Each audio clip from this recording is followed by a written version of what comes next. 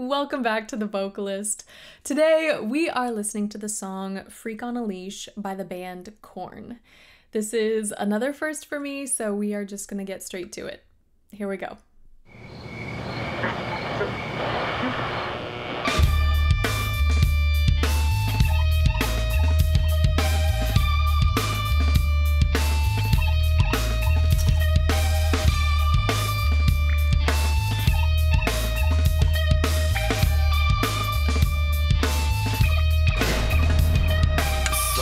Takes a part of me,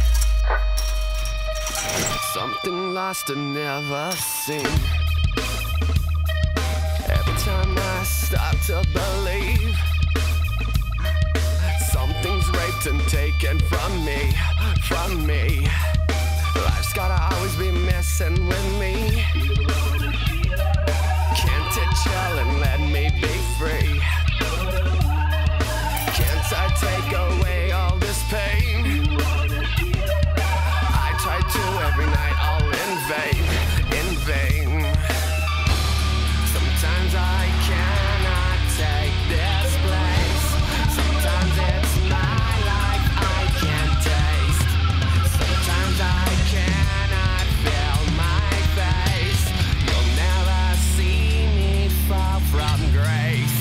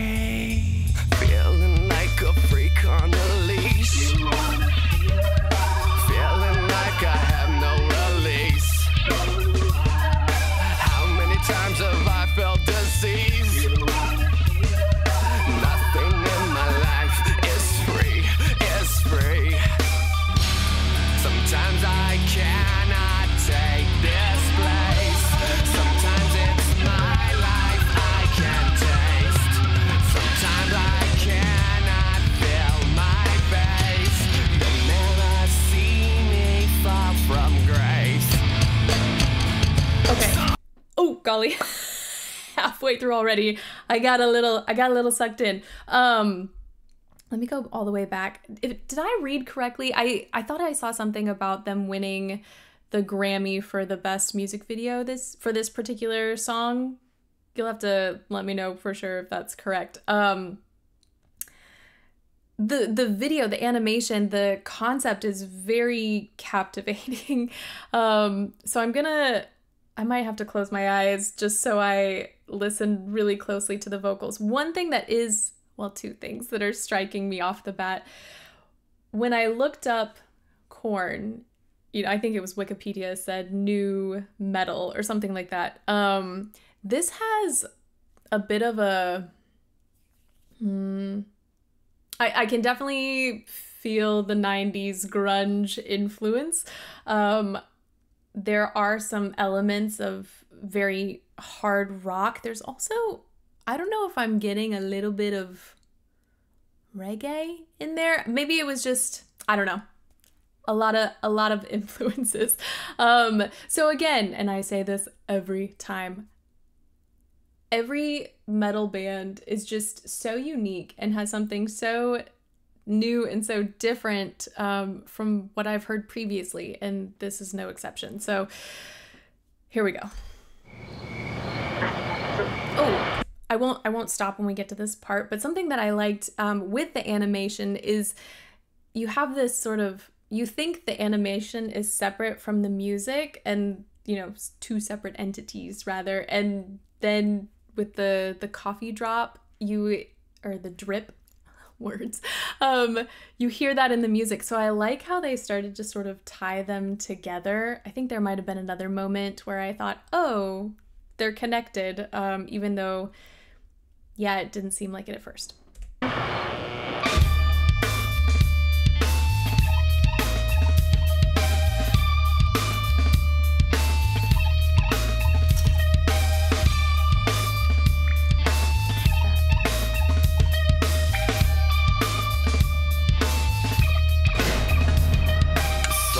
Takes a part of me, Something lost and never seen. Every time I start to believe, something's raped and taken from me, from me. I really, it's such an interesting sound. It has a slight sort of punk quality to it, but a lot of what I'm getting that sort of fry at the beginning of all these, and you can hear a lowered soft palate. It kind of feels wider and less tall in the oral cavity space, and it doesn't sound, lazy is not the right word, so I'm trying to think of a different one. Just, I don't know, relaxed maybe. You know, it's got this spread and this fry, and it just, I don't know, it's a whole mood. I'll keep going. Life's gotta always be Oh, actually, missing. no, sorry. Let me back it up a little. I like his use of breath as well in this song. Start to believe something's raped and taken. Like, how ingenious is... More often than not, we're trying to conceal our breath and hide it, but I like that he's using it and the sound he's creating to increase the intensity in this moment. It's a part of me. Something lost and never seen. Every time I start to believe, something's raped and taken from me, from me. Life's gotta always be messing with me. Can't it chill and let me be free? Can't I take away all this pain? I try to every night, all in vain, in vain. Sometimes I cannot take this place. Sometimes Here, I think I was anticipating or expecting him to put his voice in a very different place. So the surprise of this sound was very exciting. Rather than create more space, whether in the pharynx or in the oral cavity space, I feel like he is keeping and maintaining the space he already had set up, but he is pushing a lot more air forward, so it has this pressed quality. And I also like the phrasing here. We're not getting as much separation. Let me back it up. Here we go. can't it chill and let me be free? Can't I take away all this pain? I try to every night, all in vain, in vain. Sometimes I cannot take this place. Sometimes it's my life I can't taste. Sometimes I cannot feel my face. You'll never see me fall from grace. I really like that face, grace, the way he is keeping that nice spread and just kind of hammering it in. It's very potent when it comes to delivering the lyrics and us being able to hear the text. I'll get this transition. Here we go. Sometimes I cannot feel my face. You'll never see me fall from grace. Something takes a part of me. You and I were meant to be. A cheap for me to lay. Something takes a part of me. Love that. I want to back this up again. In terms of vocals, we're getting that sort of fuller, warmer sound that I had originally been anticipating. So it's nice, again, to get all these different levels and layers when we're going through this piece. But the drums in this section, I like the... It's not that they're tinny, there's just this sort of hollow quality, almost sounds like clapping or, you know, when someone's playing spoons maybe. I don't know, it's just got a very unique sound, despite the fact that everything else seems so much fuller. There's this, I don't know, the drums don't. Like, they're still just as prominent, but it's a very different sound. I hope I'm explaining that. I don't know drums, so I wouldn't be able to say what is happening right now. It just has like this more clicking quality to it, and less of that sort of full like bass with snare, etc. Hopefully that makes sense. Here we go.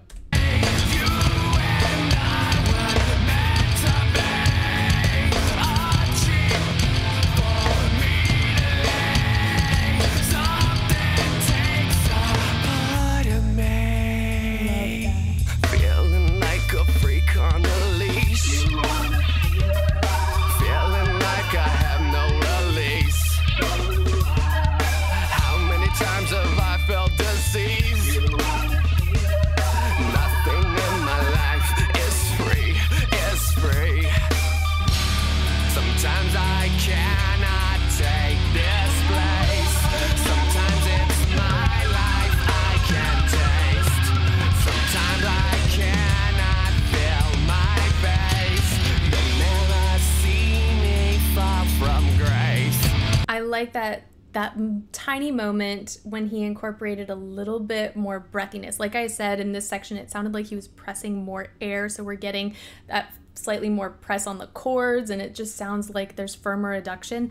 But then there's that moment of relaxation where it gets a little lighter, maybe warmer, a little breathier, and it's just such a cool contrast in this particular moment. And I also appreciated previous to this when he went into that really breathy place, because again, with the contrast, it instantly, like, he just locked and loaded in the next section. So we got such variety. Sometimes I cannot feel my face. You'll never see me fall from grace. Something takes a part of me. You and I were meant to be. Arching for me to lay. Something takes a part of me. Boom, da, da, da, boom, da, da, da, boom, da, da, da, boom, da, da, boom, da.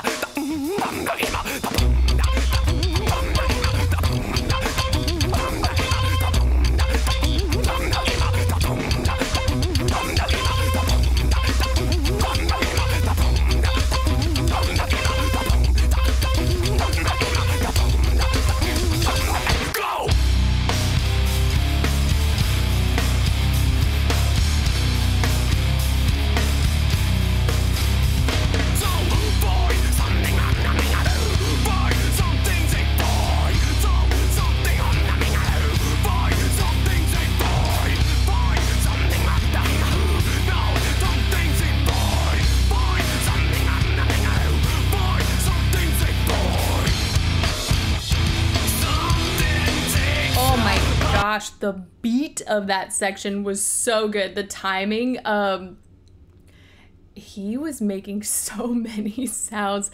It's like, I don't even know how to describe it. Like some beatboxing meets Gremlins. I don't know. There was this very animalistic creature-like sound. Let me go back.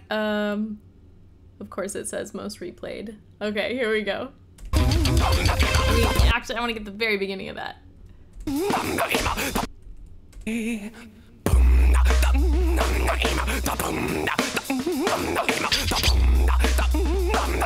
I see, this video is so good. I like how they're doing that with the bullet going through and just them interacting with it. Let me play that again.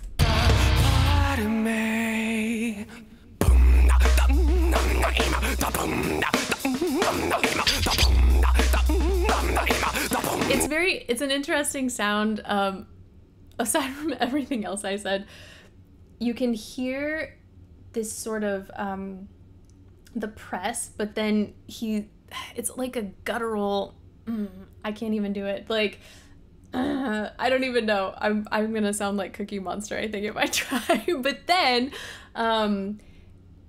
he goes into this slightly more head resonant place, and so let me play that again. There, on that higher note. It's like, it feels so far forward, maybe a little nasally, more like a hum. I love this.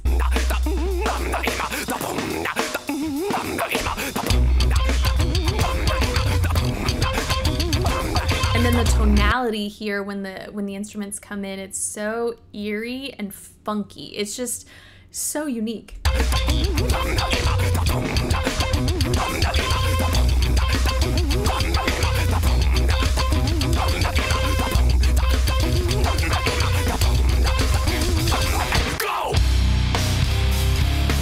Then it just was like so full when he said go.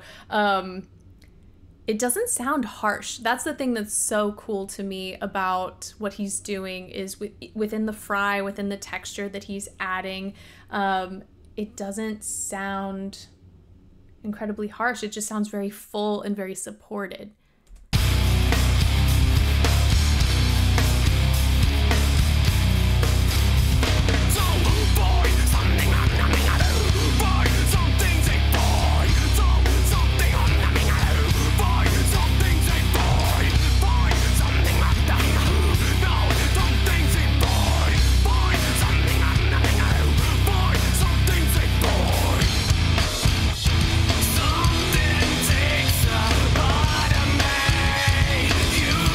Let me get that transition again. So we're still getting that press, that forward placement, but it feels just a little bit fuller. And I feel like that could be because this previous section, it was just so much space. And so a little bit of that carried over. And so he's not getting that huge, wide sort of, I don't even know how to describe it. Yeah, it's just that wider sound, that pressed sound. We're not getting as much of that. It's just got a little bit more space.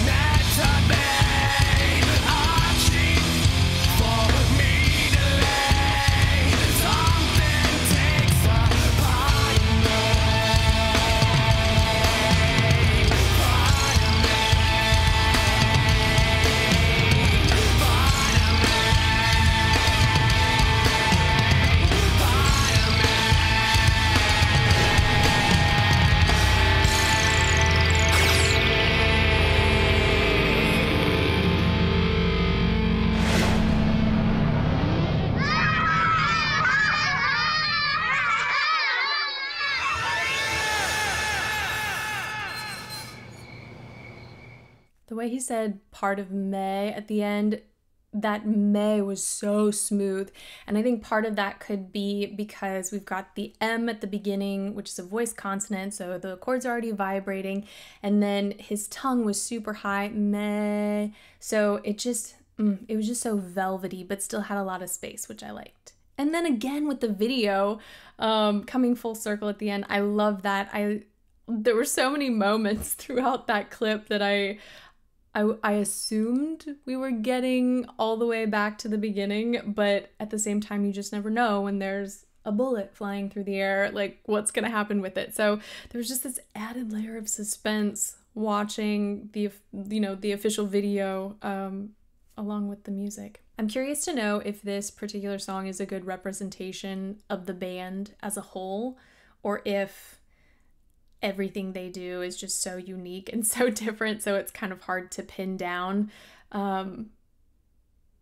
Yeah, I think more than anything, I just really liked, it was such a unique piece. I think that's what I liked most. Obviously, I love moments where it's just insanity and intensity, and I love beautiful ballads that make you feel things, but this was just such the tonality, like I mentioned, the timing, it was all a little bit unexpected. And now I can understand why I was getting a lot of comments after seeing System of a Down or watching them, listening to them. I can understand why Korn was recommended, because they just seem so unique and so different from lot of what I've heard. So I don't know. That's it for today. Thank you guys so much for this recommendation, and hopefully I will see you next time.